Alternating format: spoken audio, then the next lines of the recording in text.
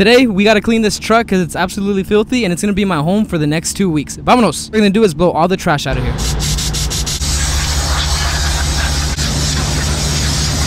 These are the only 2 cleaning items I had, so I had to make it work. Because if I didn't make it work, my allergies would be through the roof today. And look at how much dirt this wipey picked up. Reminded me of the back of your neck. Disgusting. Now, once we're done with cleaning all this up, we're gonna move on to the back of the bed where I sleep. Look at how much bottles were picked up right here. I could literally buy groceries with all the money I would get if I went and traded these damn things in.